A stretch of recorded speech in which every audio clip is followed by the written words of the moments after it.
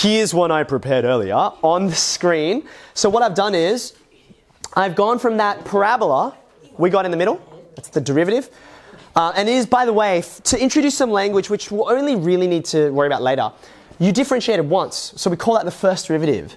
This guy down the bottom, you differentiate a second time, so we call it not the first derivative, but I know, amazing, right? The second derivative, very creative name. Now have a look, right? The first thing is I've got a straight line.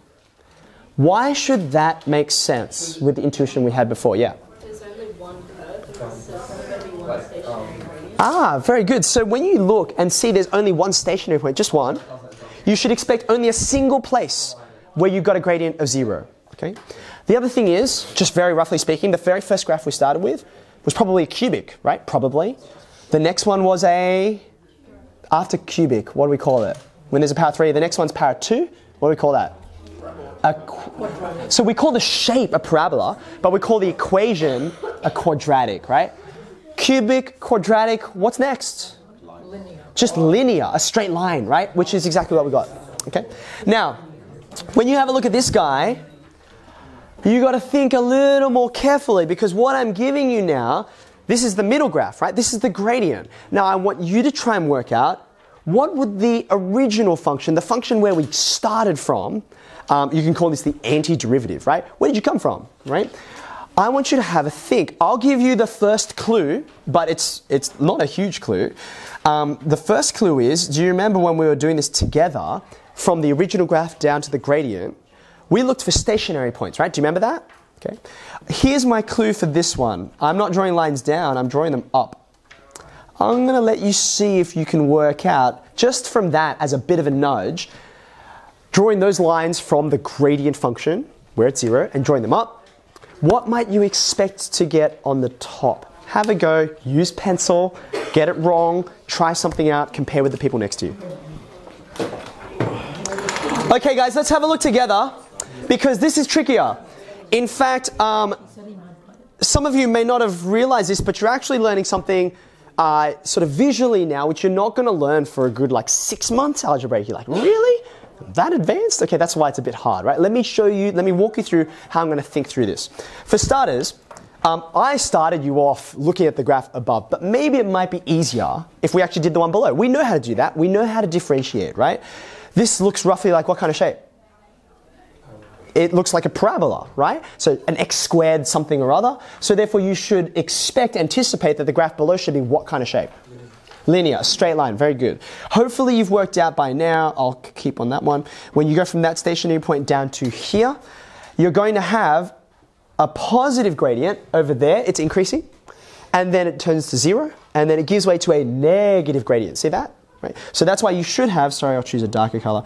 You should have a straight line that looks something roughly like so. Okay, so that was the easy part. But how do we go climb up the ladder? That's trickier, isn't it? Here's the way I'm going to do it. Why are these two lines important to me? These two vertical lines. Hopefully you've worked this out by now. Yeah. Yeah, that, Stationary. yeah. Good. Where the gradient is 0, here and here, 2 spots, I should expect to get 2 stationary points up above. Does that make sense? Okay. And what does a stationary point look like? Well, if you have a look at this graph here, a stationary point is kind of like this flat part here. Do you agree? In fact, if I zoomed in far enough, that spot there would just look like a horizontal line, just for a teeny little instant in time. Okay. So what I'm going to do is, down in this guy here, I'm going to, for example, draw a horizontal line, like so. Okay, I don't know what's happening on the left or the right, but I know around there, there's a stationary point. So that's why it looks kind of flat. Okay. Now then my next question is, do I go up after the stationary point, or do I go down? I'm flat, and then I'm going to go one way or the other. Which way? Am I going to go up or am I going to go down? Have a think about it. What information does the graph tell me? After this stationary point, what does this gradient here tell me? Can you tell me about the sign, the positive, negative of the gradient at that point? What's this? This is positive, right? If a gradient is positive, what does that tell you about the original graph? Gradient's positive. Oh. That means that you should be going up, right? That's an increasing function. So in other words, after this stationary point here, this one here, the next thing I should do is go up. Okay, in fact, that means I'm going to start a little bit lower, like down here, and I'm going to start going up, like so. And does that make sense? I've started low and I'm going high. Okay, I'm heading towards this other vertical line here. What happens at that vertical line? Why was it important to me?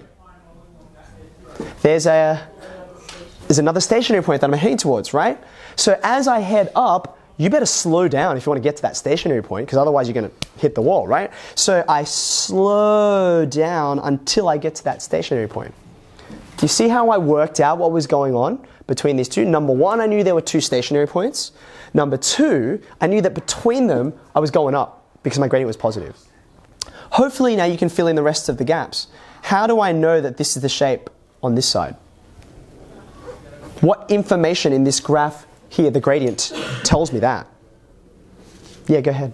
Well, it wasn't really with that. It's just that it's a cubic because there are two stationary points, meaning it needs to have another answer. Fantastic. So we don't have the algebra here, but that doesn't mean you can't use all your algebraic intuition. So you're like, I started with a parabola. I think this thing's going to be a cubic.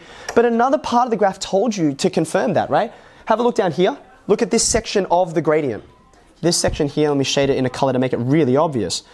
What's the sign of the gradient in this section? It's negative, right? Which should tell you what about the original function? It's going down, it's decreasing. You see that? Do you see how it's decreasing? And you see the same thing over here on this side. That guy's also decreasing. So that's why I know this should be the rest of the shape. Okay? So well done if you got something roughly like that. Does anyone have any questions? Yeah? Okay.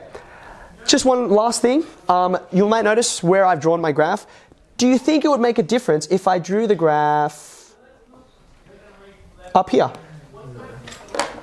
Would it make a difference if it was higher or lower? Some of you are shaking your head. Why? Because it's only graphing the gradient's staying the same.